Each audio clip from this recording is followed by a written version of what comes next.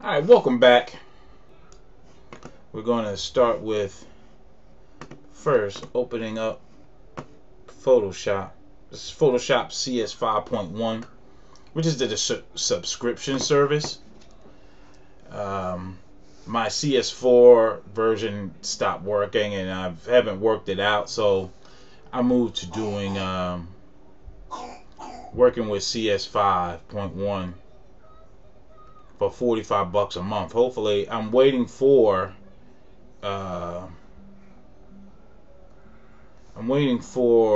the new version of CS6 to come out. Let me reset painting workspace. There we go. Right now I'm going to change my swatches.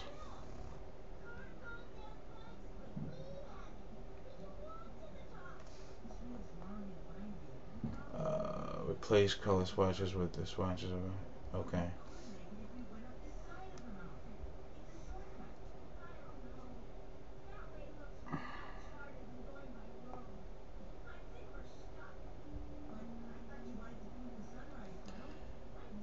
Yeah, this is a color swatch I found online, and I wanted to really give it a try. I think a more awesome color wheel. Alright, so here we go. What are we working on today? This right here is a character I created and been working on different versions, and this is the one I'm going to go with right here.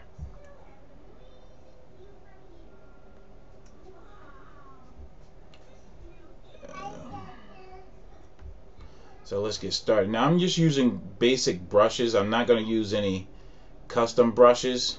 So this is what comes with CS5. So that's all we're going to use to ink this, and then we're going to do a color of this section right here. Undo.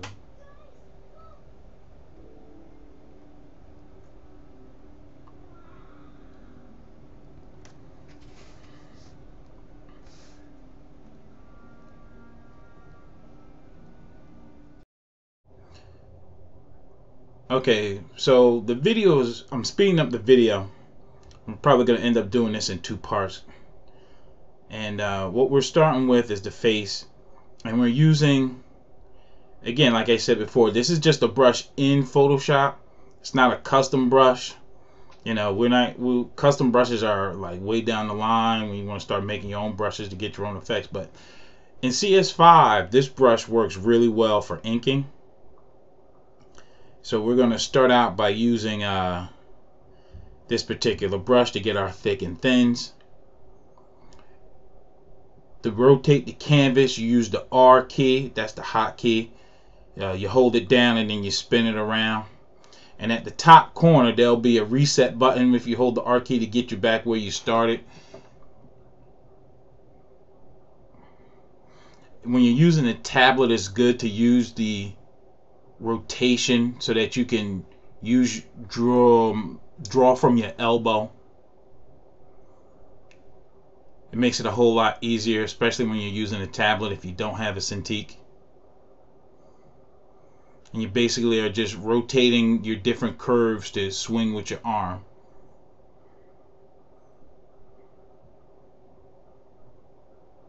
Now this brush I use for straight lines.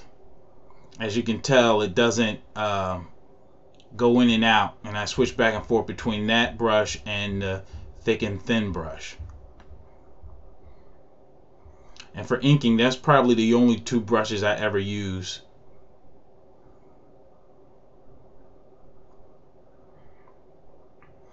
Make those straight lines. You hold down the shift key, hit one point, then you hit another point, and you get a straight line.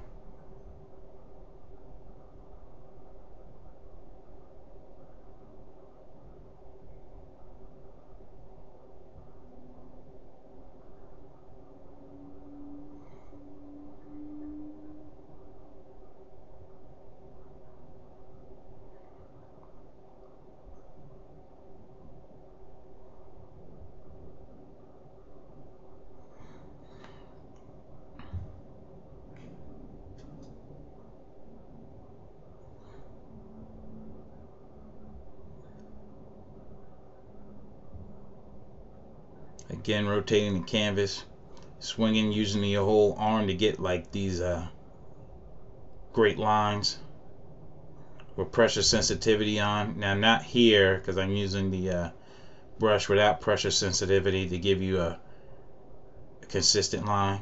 Then back to pressure sensitivity.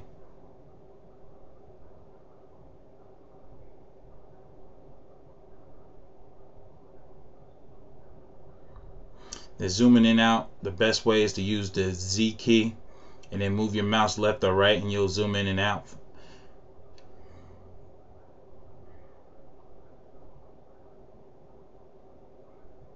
Now I am going to cheat. When I'm making these circles, I'm going over to Sketchbook Pro.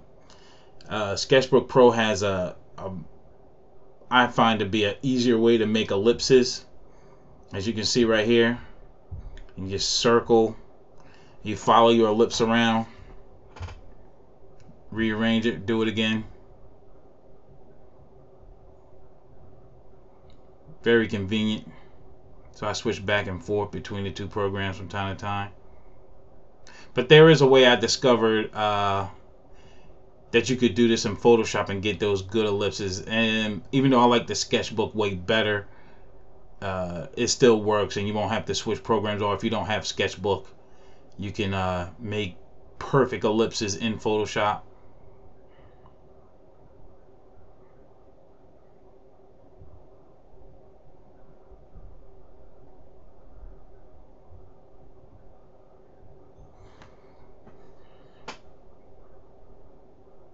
Now this layer is on top of all my other layers. You just put it at the very top and name it whatever, ink layer or black line or however you want it.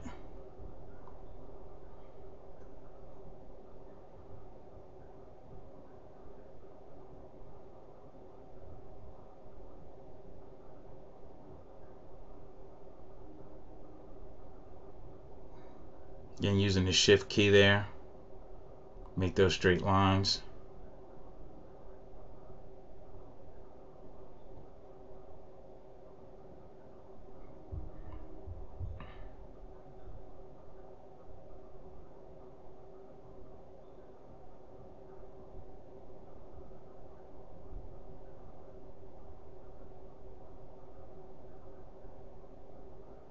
And you don't have to perfectly follow your underdrawing.